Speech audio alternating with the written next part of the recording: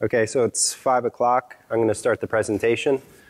Hello, my name is Ryan Johnson. I'm from CryptoWire and George Mason University, and I also collaborated with Angelos Stavrou from CryptoWire for this research. And today we're going to talk about the read logs permission on Samsung devices and how to get it back.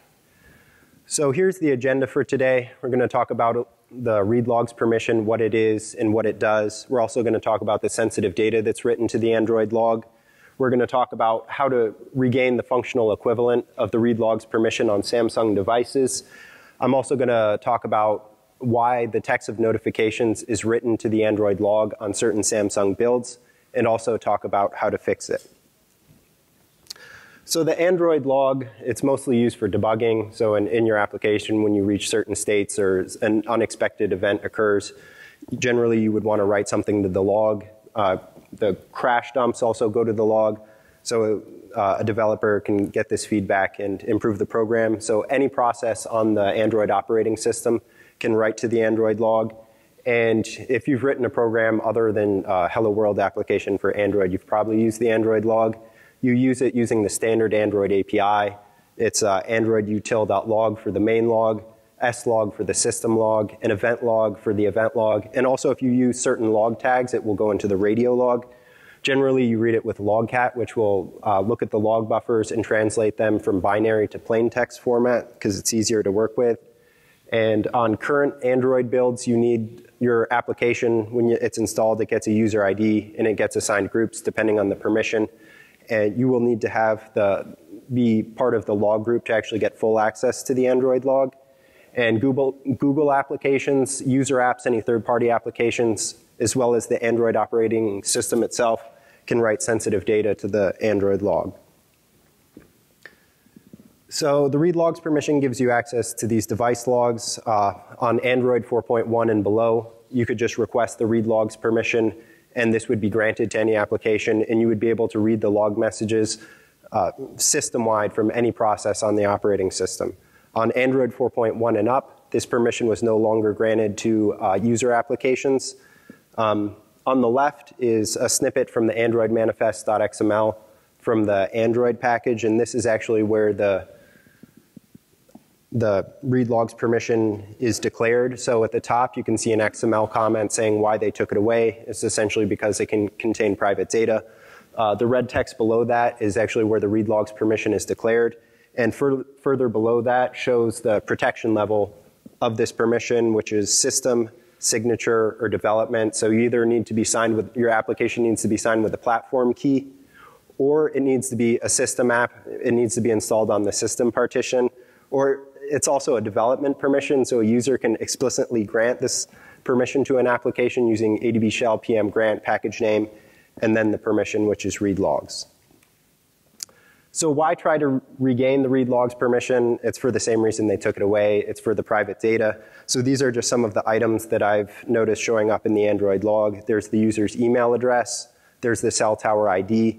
And each of these log entries has a timestamp, so you can kind of track the user, see what they're doing at certain times. So the cell tower ID, once you have the cell tower ID, you can access a free and open database to see exactly the latitude and longitude of that cell tower, and kind of if the user is moving, you can see the different cell towers that they're connecting to when they're doing the handoff between base stations. There's also raw GPS data from the satellites. You can further process this and get the exact coordinates of the user. There's also non-Google account username, so I've seen Twitter show up, so you can get the user's Twitter profile, start looking at pictures, and get information about them depending on their privacy settings, their cellular network and Wi-Fi information, so you can get the private IP address on the carrier, the private IP address on the wireless network, the SSID, routing information, the DNS gateway, and the default gateway. There's also the voicemail number that shows up, so once you have the voicemail number, you could try a guessing attack on their PIN, as well as a brute force attack, depending on the security settings of the voicemail. I also saw my full name that was associated with one of my Gmail accounts show up in the log. The Google ID show up in the log, so you can take this Google ID, put it into Google Plus, and start looking at their profile. Depending on their privacy settings, you might see their picture or anything they share publicly. You can also tell when the user is present or not. There's a broadcast intent, action user present, which is sent when the user is active, so you can tell when they're not present. So then if you're doing some attack, you might want to wait till they're not present just in case there's any side effects. There's also various IDs which are associated with the PIN or the SIM card, which is the ICC ID, the IMSI, the MCC MNC, so you can see the country they're in as well as their carrier, the device serial number, and the MAC address. So these are some unique IDs you could use to track the user. And also when you send an intent from one application to another, this shows up in the Android log. You can also embed a URI into the intent, and this will show up in the log as well. So say if you're using Google search, and then you search something, you click on it, it will send an intent to the browser with that URI. So you can see what the user is searching for and looking at. Also, when you're using Chrome, anytime there's any errors, this could be just due to connectivity issues. These URLs for which there are errors will show up in the Android log. You can also tell which applications and processes are executing on the system and when, because Activity Manager provides all of this data. So here we have on the left a screenshot showing various notifications. I've chosen to highlight a text message that was received. And over on the right is a log entry from a dump state file. And the text in red on the top is the log tag, which is notification enqueue. The next red text is com.android.mms, which is the application which sent this notification. Below that is the text of the notification that the user sees. So you can see it's from the number 224444, and you can also see the verification code, which is 546729. So using this, if you have an app on the user's device, you're reading the logs, you get their Gmail account, which shows up in the log, then you send a password reset, and then elect to receive it via text message, and then you can essentially lock them out of their account, or their Gmail account, and then lock them out of other accounts where they use the Gmail account as a recovery email, so you can start taking over some of their accounts. And this is a method to bypass two-factor authentication. So any application or process can write any arbitrary data to the log. So I've chosen to highlight an unnamed fitness and health application that's on Google Play. It writes everything possible to the log. It's fairly popular. It's got 5 to 10 million installations. According to Google Play, 85,000 reviews. And I also told the company of the behavior of writing all the sensitive data to the log. So here we actually have the log messages. I've redacted some of the items so the app isn't identified, but there's the user login. So there's the Gmail account that I used to create the account for the application. There's also the password I used. There's also the cookie, which using the cookie, as long as it wasn't expired, you could log in without the username and login, but that's not necessary since they also give you the username and password. So here are some more items that are written to the log. There's a security token, which could be used for OAuth. And in the application, you can input any medical procedures you've undergone as well as any medications that you're taking. So whenever you enter them into the application, it will immediately write them to the Android log. So I've just entered some phony data in here. And this is medical information, so it's generally regarded as highly sensitive. You can also put any conditions you have in the Android log. So I just entered some phony data here. You can also input insurance information. So I just used a phony Aetna account and put in the member ID and group number. And then this also showed up in the Android log. So regaining Android log access. So I've identified 3 conditions which will trigger a world-readable log file to be generated on Samsung builds of Android. So if there's an uncaught exception in the AppStalvik bytecode, so your application is executing and there's some uncaught runtime exception, this will force close the app and then also generate the world-readable log file. There's an application not responding event or an ANR event.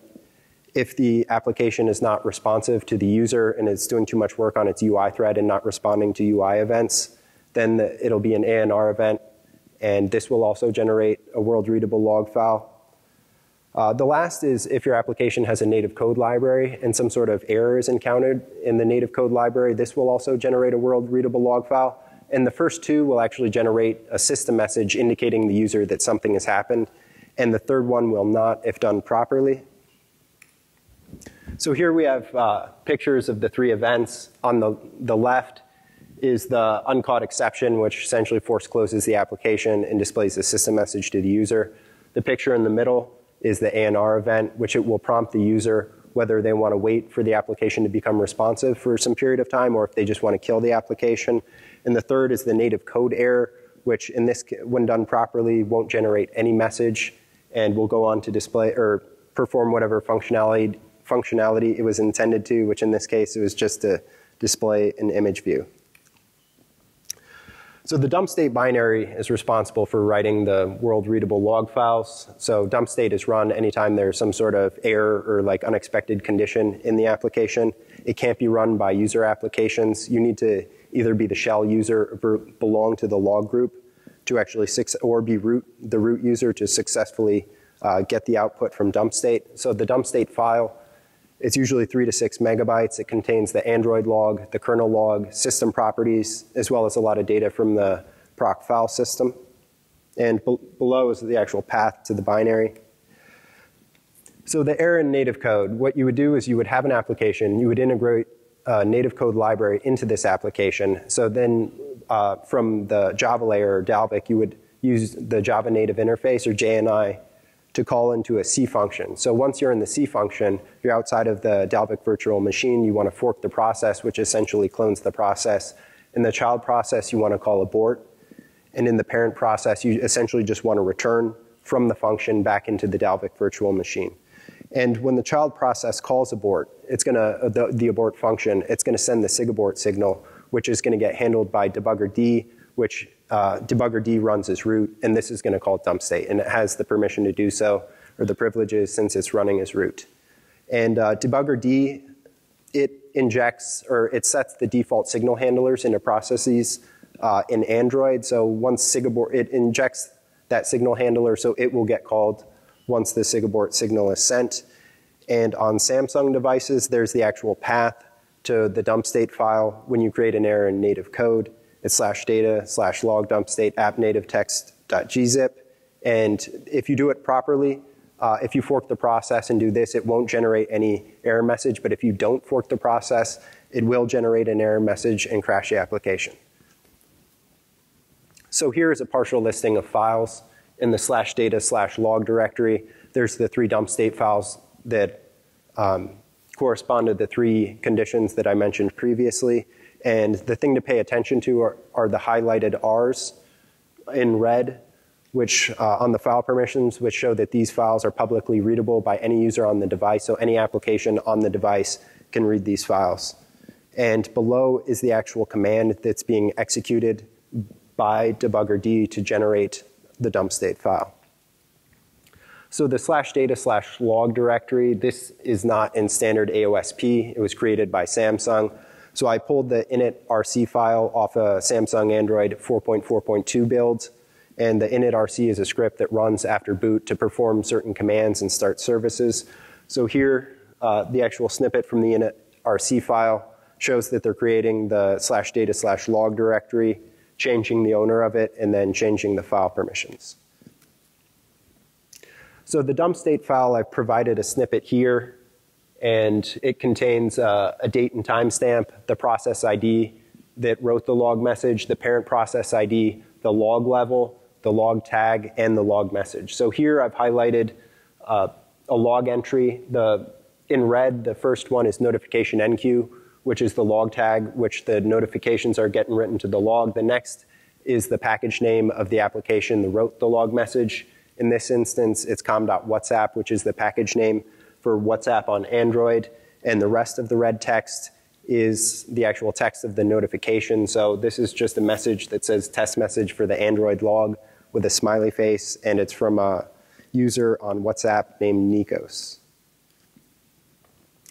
So how to exploit this? You would need to create an application, and you would request the receive boot completed permission. So once the boot sequence completes, the Android OS will send out a broadcast intent to applications that have the permission to receive it. So once the receive boot completed is received in a broadcast receiver, you would, from the broadcast receiver, start a service and have that service schedule a thread to run at whatever interval you want.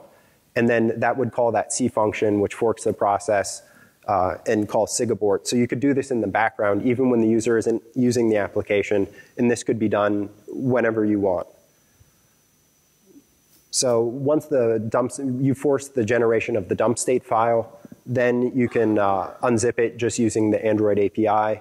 From there, you could, if you know what you're looking for, you could use regular expressions to get any data that you know is already known. If not, you could just exfiltrate the whole file and process it later. And the only evidence of this happening is some log messages. So if the user is using ADB and recording it, they would be able to see this, but ADB is generally for developers, and most users probably wouldn't use it. So here we have the same screenshot as before, showing the different notifications. There's also, I've highlighted the Facebook Messenger application, which is a very popular Android application that many users have. Again, up at the top, there's the notification NQ log tag, which is the log tag which notifications are getting written with. The package name, which is com.facebook.orca, which corresponds to the package name for Facebook Messenger on Android. And below is the actual text of the notification corresponding to the highlighted notification on the left in the screenshot. And it's from a phony Facebook account, the name of Elena Boatner, and it says, this will show up in the Android log with a smiley face. So once I saw that it was happening, I wanted to see why it was happening. So off my phone, I pulled the framework.odex from the device, used backsmally to generate the smally files for it. And the android.app.notification class is what you would use when you are creating a notification. So I looked at the toString method of this class, and the toString is if you want a string representation of the state of an object. So I looked at, compared Samsung's implementation for the notification class as well as AOSP, and I noticed that Samsung was including various string instance variables in the output of the toString, whereas the AOSP was not including them, specifically their content title, content text, and ticker text. And these are actually what the user sees when they look at a notification. So here I have two different builds, both 4.4.2, a Samsung build and an AOSP build. And this is the same notification, the toString of the notification. So at the top you see AOSP, it's much more terse. And if you look at Samsung, it's more verbose. And the text in red is the actual three instance variables that I mentioned previously were in the toString: content title, content text, and ticker text. So there's the notification manager server, which runs in the system server process. So when you are interacting with the notification manager using the front end API, you're actually calling an interface, which is going to interact with the notification manager server on the back end in the system server process. That shows at the top, it's com.android.server.notification manager service. And I looked at the source code for this. There's the NQ notification internal method, and I provided a snippet of the source code of this method. And it essentially says, and this is called whenever a notification is received, and it essentially says, the source code, if the notification isn't from the download manager, get the toString of the notification that's being sent, as well as a few other data items, and then it's being written to the event log, which goes into the Android log. And it's also under the notification NQ log tag. In this call, it's actually an integer, but it gets converted to the string of notification NQ. So vulnerable builds. We essentially tested a bunch of devices that we were able to get our hands on from friends and colleagues. We also downloaded stock Samsung firmwares from the site Sam Mobile. So if you have a Samsung device, you can just, assuming you're downloading it for the correct model, you can download a stock ROM from there, put your phone into downloader or Odin mode, and then flash it to your device using Odin. And the vulnerability where the text of notifications, it's only in certain builds from Android 4.1.2, Android 4.3, and Android 4.4.2, and it got fixed in Android 4.4.4, and it's not present in Android Lollipop. So here is a screenshot from the Android developers website, which shows the current Android platform usage. And this is just data, I believe, for a 7-week period ending March 2nd. And this is just from the devices that have checked into Google servers. As you can see, the largest component is Jelly Bean, and the next largest component is KitKat. And both of these are it doesn't break down KitKat by the minor version number. But KitKat and Jelly Bean both contain the vulnerable builds, at least on Samsung devices, at least a slice of them. So threat mitigation. So if you are running vulnerable Samsung builds, you would want to update the OS if possible, if your model is supported for an update. If not, you can actually use ADB once to prevent the dump state files from being world readable. So you would use Android debug bridge, and you need to change the file permissions on the dump state files. So these files have the owner of shell as well as the group of log, which is the same as ADB. And dump state, when it initially runs, it does have root privileges, but it drops them to shell user, and it belongs to the log group as well as some other groups. So the first thing you would want to do is you would want to delete any existing dump state files. Then you would want to change directory to the /data/log directory. Then you would use the touch command to generate an empty file or empty temp file for dump state app native, because it writes to a temp file first, and then it moves it to not a temp file. So once you generate the temp file, you want to change the file permissions to 000. So no user on the device can read, write, or execute the file other than root, but dump state isn't executing as root when it's writing these files. So once then one of those 3 conditions occur, it's going to try and write to one of these files, but it doesn't delete it first. It just uses output redirection to overwrite the file, but since it doesn't have the correct file permissions to write to this file, it's just going to silently fail and not write the log data, just due to the restrictive file permissions. So the conclusion, a secure programming practice, is to sanitize any log data before writing it to the Android log or any log, because other users may have access to that. In Android, they took it away, but I found a way to get it back on Samsung builds. You also need to, when you fork AOSP or Android open source project source code, if you're making your own build, you need to be careful about what you're adding in there, because you may introduce vulnerabilities. So you need to test and audit it carefully. And you also need to be careful of the file permissions set on files that contain sensitive data. In this instance, there was world readable log files that contained private user data. And I also informed Samsung of this, and as of Android Lollipop, these files are no longer world readable.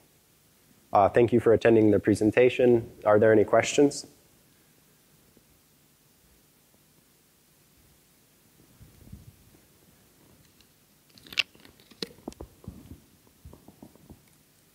So why do you need the received message widget to pull up the attack? You could use it without it, but if you didn't have the receive boot completed permission, you would only be able to generate that dump state file only when the user is using your application. So you could do it without it, but yeah, once the application receives the receive boot completed in broadcast intent in a broadcast receiver, and then it starts a service, which then is going to run in the background or have persistent execution. And then at whatever interval you want, then you can use JNI to call into the C function, and then fork the process, call SIGABORT in the child process, parent process returns. And then from there, the world readable dump state file is created, and then you can just process it.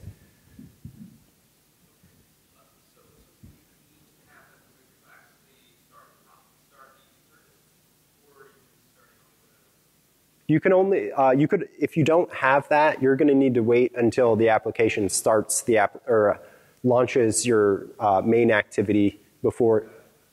Okay, you're welcome.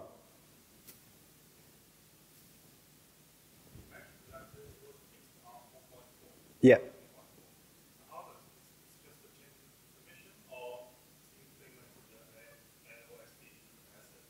So on 4.4.4, that's when they fixed writing the notifications to the log. You can still generate the dump state files, but once after I informed them on Samsung or Android 5, they've made those files not world readable. Yeah, they just changed the permission, so it's the same except they took away that R or that last R on the file permissions to make it world readable.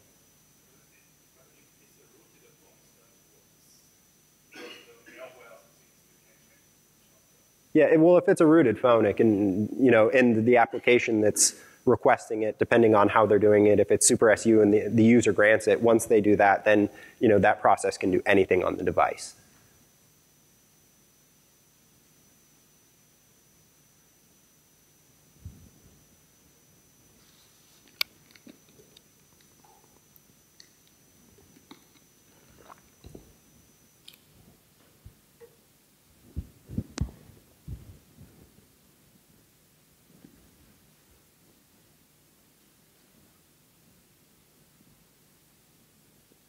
Are there any other questions?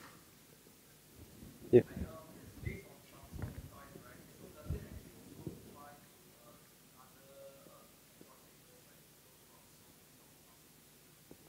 I haven't checked all phones. I just checked what I had. I checked a Nexus 5. It doesn't have the /data/log directory, and when there is a crash, generally I think it gets written to /data/data com.android.shell, which is only readable by the shell process. So if you're using ADB, those crash dumps go there. So those are much more well protected. So you won't, unless you're the shell user using ADB, you won't have read access to them. But I haven't checked every single manufacturer to see if they've made any world readable log files. Or maybe there's another vulnerability. I haven't checked all the vendors to see how well the crash dumps are protected.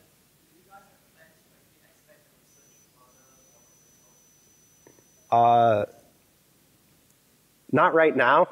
I need to get access to a lot of devices, which I think would be kind of tough, or not too tough, but not at the moment. But there may be other vulnerabilities out there in other manufacturers, at least in regard to the logs. I'm not sure about it. So.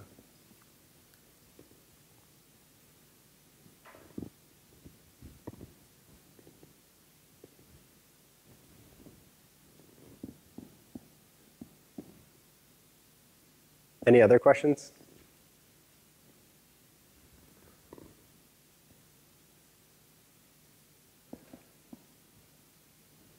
Okay, if there's no other questions, thank you for coming to the presentation.